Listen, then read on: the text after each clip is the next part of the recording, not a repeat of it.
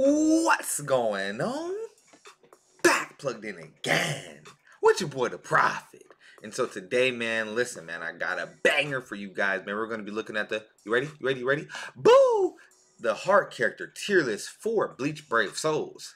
Now, listen, y'all. You feel me? I know y'all been waiting on it. This is a really complicated list. There's some characters that are hard to compare to others. So just make sure you're mindful in the comment section. And if you're watching this live in the premiere, make sure you save some of your opinions for the comment section after the video is done. You dig?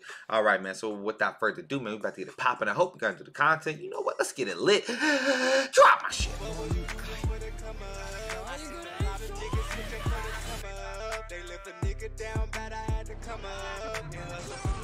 Down into the sun. I had to switch up. Nigga, no, I ain't mad at you. I just had to come up and look at just what that bag could do.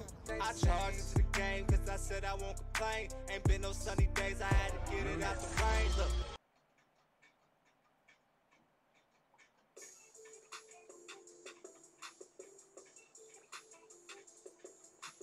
Back plugged in again.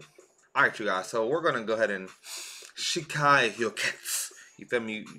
Y'all feel the freeze? Y'all feel the freeze? Alright, we gonna go ahead. Alright, so we're just gonna go ahead and skip to my loot up about, you feel me, 3 tiers. Wham bam, thank you, man. Everything's good to go. Alright, so we're gonna go ahead and knock this out pretty quick, man. I'm eager to get to the end. Alright, so yeah, so we're gonna go ahead and start with this Rukia. This bottom tier here, D tier, pretty bad characters. I mean, dude, very bad for clearing content PvE wise. This Rukia has a stamina recovery link, no bruiser, no berserker, lunging first, which is it's a bad lunge. For a lunge, is very bad. Her second strong attack is very bad as well. It's like this 10-hit vortex that's like lasts like a second and a half. Damage is so weird on it. Her third is solid, but her soul bomb solid at least. But yeah, very underwhelming character. Hamadu and the emo twins, Shizuku, I believe is the other girl's name. They're going to clear content faster than Orihime because they have a better killer, weakening on everything, and she's range in their melee. However, Orihime is a very good link. Yeah, 20 DR link, that's pretty much it. You definitely shouldn't be using her for clearing content, and if you are, I feel bad for you. This Stark, he has that good old melee collision, range collision split on his first strong attack. Second is a 550 radius around him. Pretty standard for these times back in those days. And his third is full screen. Hollow killer, strong attack damage link. No ailments or anything like that. This Noitora was like, he's kind of a laughable character. He was bad when he came out. His first strong attack is range collision. It's good for Senkaimon though, when you have to like when you're like you get a boss rush phase and you gotta afflict burn. This Noitora is pretty good for that. All his strong attacks and his normal attacks have a chance to inflict burn on you. And yeah, his third is a charge attack, so it does hit harder than your average third strong attack. Yeah, but his first just makes him like a joke. This Loopy is a pretty solid unit, to be honest. His biggest weakness is his third strong attack. He has process on everything. Lunging first, I would say it's a like A or B tier lunge, like a B tier lunge. His second is a beam. So 725 radius. I mean, pretty solid second essay, but his third isn't full screen, 900 radius. This Gin actually has a better kit than Loopy, I would say. This Gin has Havoc, so he has more radius on his first and his third. This Gin has the 1200 radius third strong attack with Frenzy. So that was actually, bro, back in the day, he was so busted, but his soul bomb, dude, is only 900 radius. Even with 30% blast zone, it's 1300 radius, and full screen for a soul bomb is 2000 radius. So it's still lacking a lot. His soul bomb really hinders him, as well as his link. If he somehow gets a strong attack recharge link, for his second link when he gets resurrected. He could still be pretty good, but his soul bomb will still hold him back. This Ruka, both of these two actually have range collision first strong attacks. This Ruka, however, has a better second strong attack, being that it's a lunge forward in a full screen third with no affiliation killer. This Ruka definitely has a better killer. Oh, Jesus. And this is Halloween Ruka. This is Cacao Society Ruka. Halloween Ruka has she has Soul Reaper Killer, and I'll say she has a better first strong attack between the two, but this Ruka has a way better second. Hers is range collision. So this Ruka has two range collision moves, one being a first and one being a second, and her second is the same as like Cacao Society Byakuya. And I left her third. It has a very cool animation with Soul Reaper Killer. This Ishin has the best first attack in the game without Havoc. The beam, first strong attack, 725 radius. But the second is all range collision. And yeah, it just makes him feel really like not smooth. He has a decent kit, but his second really holds him back. So does his Link, which is Last Ditch Survival. So yeah, this Mashiro, she has a good first. Her second is a boost move, standard boost move radius. And her third is really slow, 900 radius, full, not even full screen. But she does have infinite boost possibility. This Grimjow, range collision first strong attack, 550 second strong attack. Very common, but very bad. Not very bad, but very common, but very mediocre. Because it at least is melee collision. It's not range collision, but it just doesn't really affect a very wide area. And if you do it, there's still going to be enemies left on the field in front of you, like right in front of you. But thirst charge, strong attack, damage, Link. Like I said, his first holds him back a lot, bro. If he had a regular beam first strong attack, not a range collision beam first strong attack, he would be considerably better. But he doesn't, so yeah. We're gonna go ahead and move on here. So this tag team Kita has double killers, Hollow and Arankar, with weakening on everything, lunge first, beam second, 900 radius third strong attack with the DR link. If he had a full screen third and a recharge link, he would still be very good to this day. But he slept on because he does have a very good second strong attack, especially for the time he came out and they have double killers. This Gin does have a Berserker, but he has a range collision first and a vortex and a full screen third.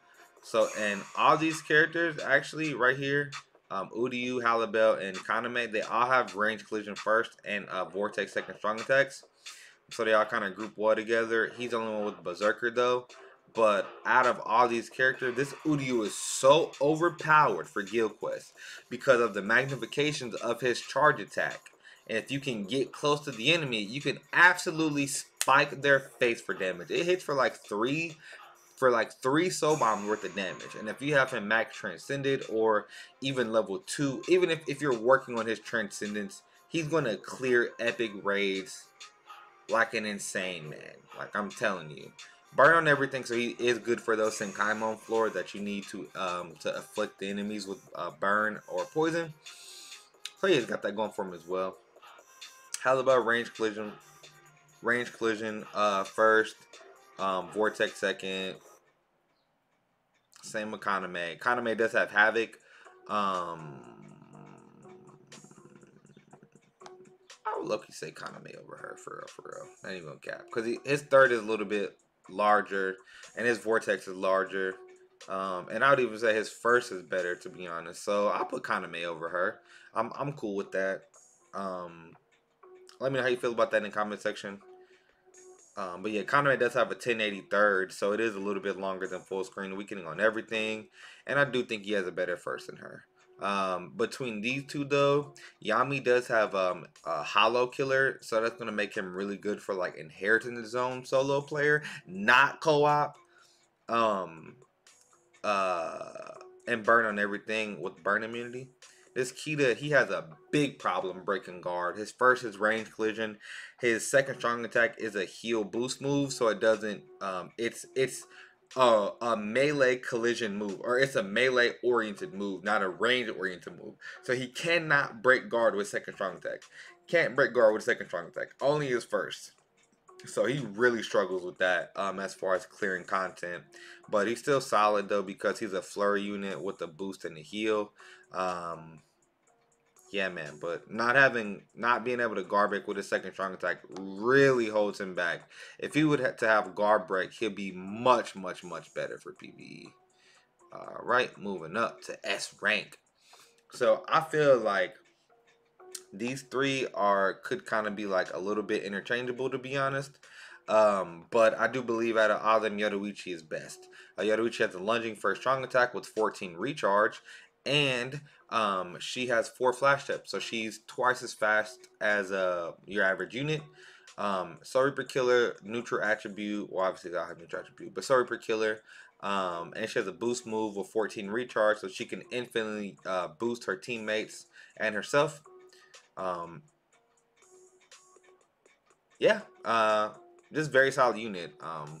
No Berserker, but she does have Bruiser. Yeah, man, she's a very good unit, and I think she is a top 10 heart unit as it currently stands. Then after that, Heart Toshiro has basically the best first strong attack in the game, which is the beam. I still think Flyzen's first strong attack, like let me just put this on the record. I still think overall, right? I still think Flyzen has the best first strong attack. But no one else has it. Like, no one else has it. They don't give out that strong attack anymore. So, if they made Flyzen's first strong attack more common, I would say that would be the best first strong attack. Especially if a unit could have Havoc with, like, a Flyzen-esque lunge. Other than a Flyzen-esque lunge, a beam is the best first strong attack. Alright? That's my personal opinion. But yeah, so when I say best first strong attack, I'm not really including Flyzen, just so y'all know. But yeah, so beam first strong attack, guard break. She does have Berserker. Her second though is range collision and melee collision. Her third is the 975 radius, same as Zombie Tosh, same as Mind Ichigo. Same as a lot of other units that are very, very Kent Ward, Nelliel, just to name a few. Very good third strong attack. Her biggest weakness though is her killer, which is non-affiliation. So yeah, this Renji, TT Renji, his biggest thing for me is his first strong attack. It's has the same AOE as a lunge, but he doesn't move forward. So just like it's like a tube around him. You know what I mean? It is range collision, so it's going to kill enemies very fast. But you got to be right up on them to get the max damage out of it with that one. So he does have a very good second SA, 750 radius, and it's pretty wide as well. And his charge third strong attack hits for insane damage, and yeah, double killers. So this Renji's very good. Murder Moms, man, she's a very good unit. Great nad, lunging first, lunging kill move second, full screen third, healing soul bomb. Just very great for autoing overall, but not co-op, unless you're autoing co-op with the team that's autoing co-op. Other than that, yeah. But moving on Ichigo, his biggest flaw is that he does not have devastation. His Havoc with devastation is 40% extra damage to your soul bomb, so he don't have no multiplier on his soul bomb, which is just not good. There's no bueno. He has Havoc, a lunging first and a lunging second, and the 1080 third with Hollow Killer, 14 recharge. If he had devastation, he would be a top tier unit still. I really do believe that. Definitely worth getting dupes of. Very fun to play. So yeah, man. You guys let me know. But boo. Alright, so I'm gonna go ahead and go over the things about Tokinata. Because it's not like people used to think it was just a couple of things about Tokinata that make him so overpowered. I'm gonna go over the 15 things that make Tokinata overpowered. Pretty sure I can name 15. Yeah, Soul Reaper Killer with Flurry, 40% Bruiser, melee collision normal attack which means he swings one time and it's chewing through however many enemies are there. They're all dying as it goes past them. It's not pushing no one back. They're all dying, okay? Guard break, alright? That's only 5 things, right? Boost second strong attack. That is actually a projection. So he doesn't just sit there and boost and be stagnant. It's actually a move that you can use to vortex enemies and kind of trap them in. So you can use the second strong attack. It's a usable second strong attack, right? Then when he transforms, all of his strong attacks recharge. He has enhancer. He gets extra damage when he transforms as well. And bro, he basically has like the best Nad string that you can have in the game right now. I don't know a better Nad string than his type of Nad. Like, he just so busted. And like I said, man, he can be used as a hybrid.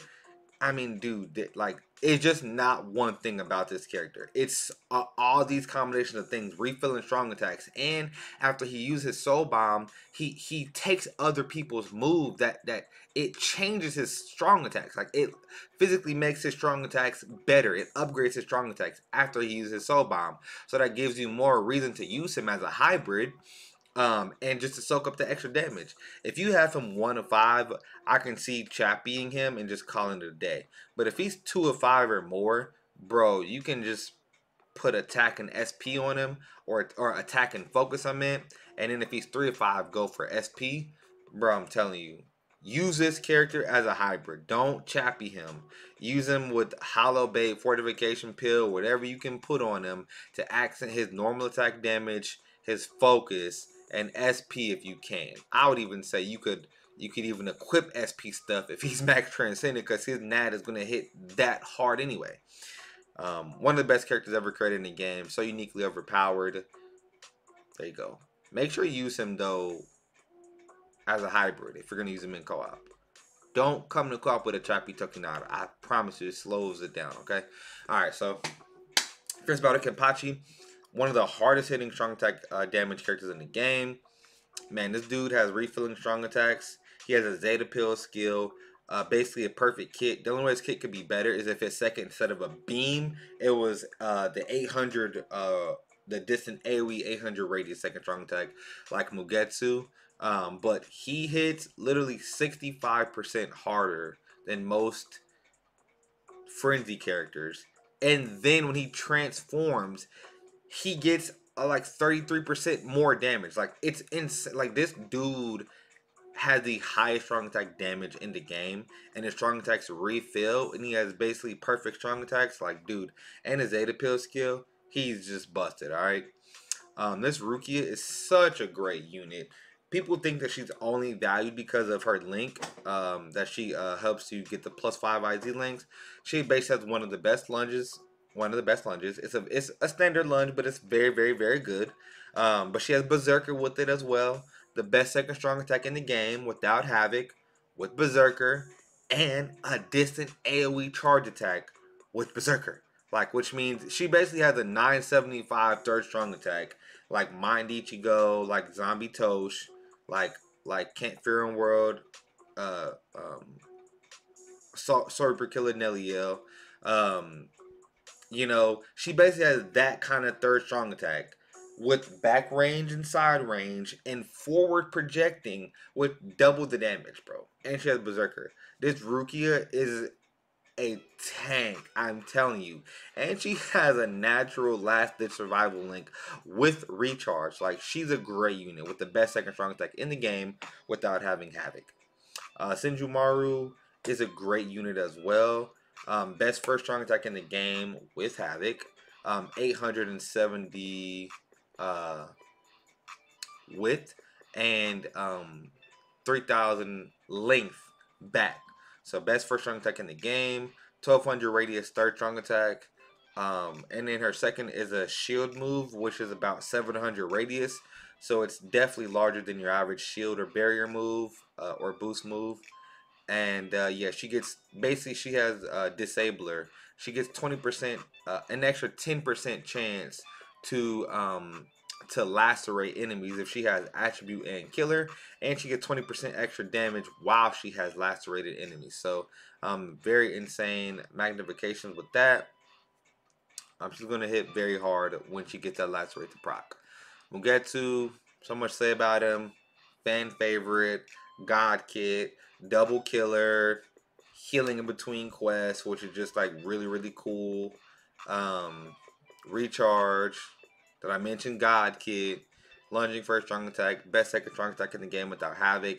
He lacks because he does not have Berserker. If he had Berserker, he would just, I mean, bro, he would be a timeless unit. If he had Berserker, in my opinion, he would be a timeless unit.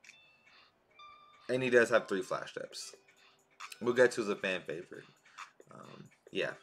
This Grimmjow is so freaking busted, dude. 50% Berserker. Zeta Pill skill. Bro. 40 Bruiser. Flurry. Soul Reaper killer. Lunging first and second.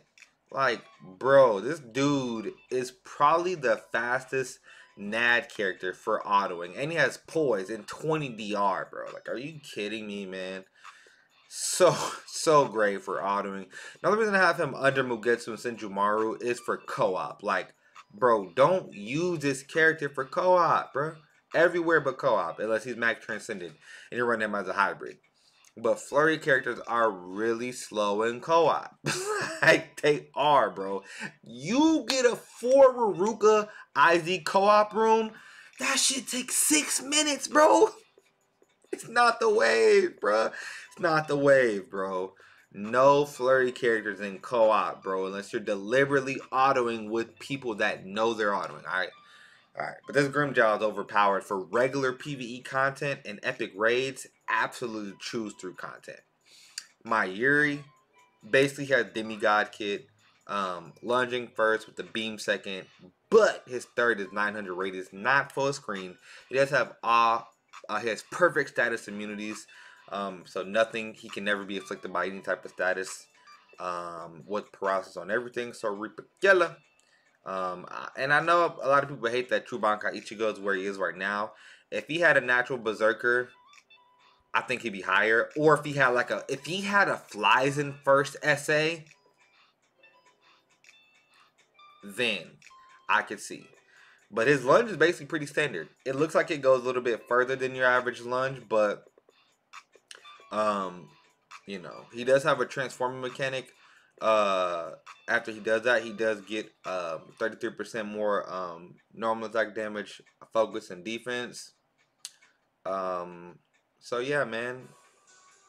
True Bankai Ichigo, weakening and paralysis immunity, which are perfect for autoing.